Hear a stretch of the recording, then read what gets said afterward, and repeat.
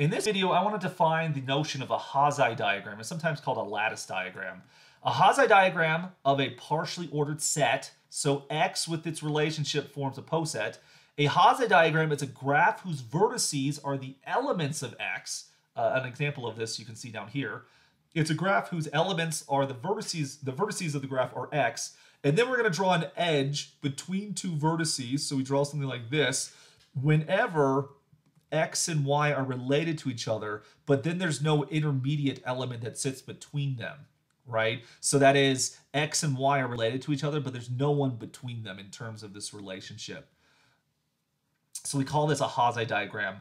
And so because of this, we draw the small elements on the bottom, we draw the big elements on the top, and the idea is as you go up the edges, this would say that the inequalities are going in this direction. So like something like this. So when you go up the diagram, that's how we say that that element's bigger than another. And so let me present you some examples of a Hasse diagram. And it's a visualization of the partially ordered set here. So let's take a very simple example. Let's take X to be a 3-element set. We'll just call the elements A, B, and C for the sake of it. We've seen previously that the power set on X forms a poset with respect to set containment. This set here will contain 2 to the 3, that is 8 many elements. There are 8 subsets of X, which include the empty set itself, which we might call that the trivial subset. And then there's the improper subset, that is, this is just X itself. And then there's going to be 3 subsets of order 2, and there's 3 subsets of order 1. Now, if we draw the containments here, right? So if you take the elements, let's take a singleton, for example, the set that contains A. If you have a singleton, it only has 2 subsets. There's itself, and then there's the empty set. And because of it just contains 1 element, there's no intermediate sets between the singleton A and the empty set. And so we're going to draw a line between the singleton A and the empty set.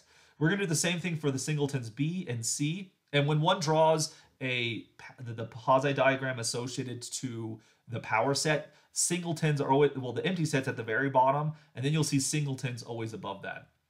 The next thing is, if we take the subsets of order 2, I should say of cardinality 2, like take AB for example, its immediate predecessors are going to be the singleton A and the singleton B. Notice there is no line between AB, the set, and the singleton C, because C is not a subset of AB, so we don't draw anything right there. Similarly, if we take the set AC, it has as its predecessors A and C. And if you take the subset BC, it has as its predecessors B and C, like so. Then that takes care of all the sets of cardinality 2. Then as the larger set has cardinality 3, the sets of cardinality 2 are going to be the immediate predecessors of the set X itself. And so you get this Hasse diagram, which honestly, if you want to think about it 3-dimensionally, this looks like the vertices of a cube position, maybe from a different perspective, right? I should also mention that when it comes to a Hasse diagram, as we're trying to graph a partially ordered set, the partially ordered set has the transitivity property. So if you know that the empty set is a subset of A, and A is a subset of AB, that would imply that the empty set is a subset of AB. But we don't need to draw a line from the empty set to AB, because we don't want to get this graph to be too messy. It could be inferred that because there's a path from the empty set to AB, that AB is bigger than the empty set. And when I say there's a path, it must always be an upward traveling path. So for example, the empty set is a subset of the whole set because there's an upward path going there. On the other hand, though, I can't do something like the following. B goes to AB, AB goes to ABC, and then goes to AC, right? That would not say that AC is a superset of B, because all paths must be going upwards. I had a downward trajectory at one point, so that type of path wouldn't matter. That's not what we mean by the transitivity property. So let's look at some other examples. And now this time I'm going to focus on the poset of subgroups. This is the main reason why we're talking about these Hasse diagrams. We want to look at the partially ordered set of subgroups. So in this regard, we're actually going to return to section 3.3 in Judson's textbook. Consider the group Z6. By a previous observation, I claimed that the subgroups of Z6 were the following. You, of course, get Z6 itself. You always get the improper subgroup. You always get the trivial subgroup, which is just the singleton of the identity. But I also mentioned that there were two other subgroups. There is this subgroup of order 3 that contains 0, 2, and 4. And then there's this subgroup of order 2 that contains 0 and 3. I mentioned how Z5 could not be made into a subgroup of Z6. And in fact, by arguments that one could try to investigate, there is no other subset of Z6 that would form a subgroup. These are the only 4. And we can see them in the Hasse diagram that these two right here are considered minimal subgroups because the only proper subgroup of these two is the trivial group itself. So these minimal subgroups are the ones we're going to put on the bottom, these minimal subgroups. You have a minimal subgroup of order 3, and you have a minimal subgroup of order 2.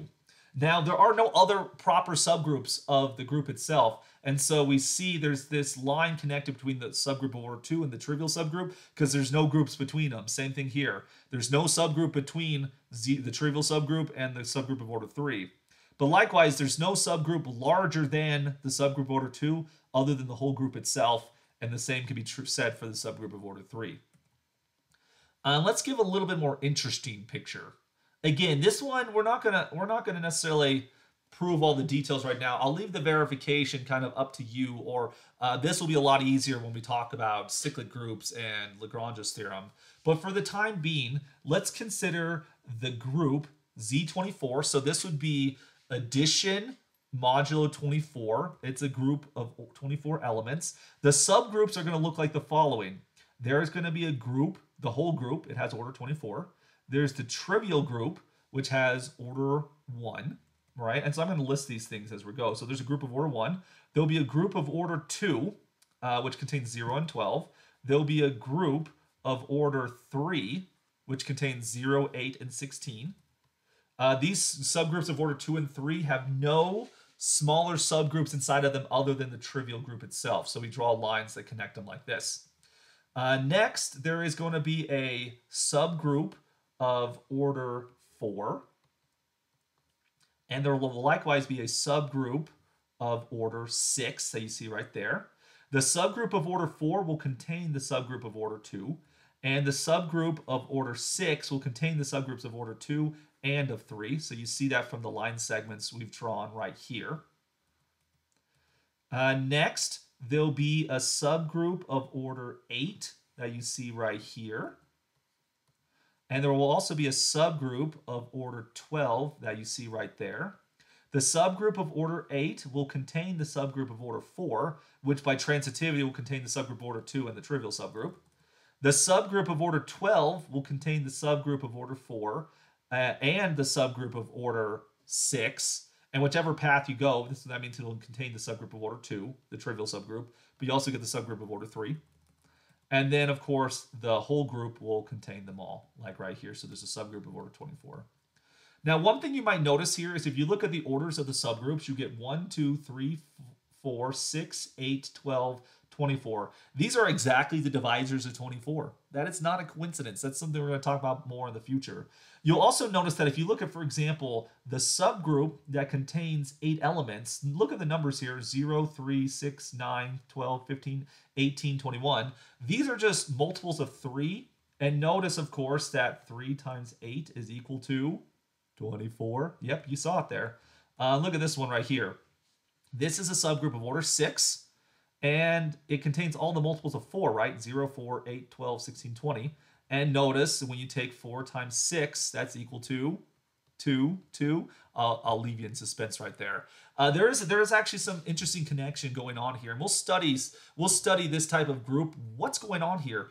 That there's a lot of interesting structure that comes from the group itself, which again I'm alluding to at the moment, but we'll do some more details of this in the future. There's some interesting things that you learn about when you start studying groups, their subgroups, and other related questions to that.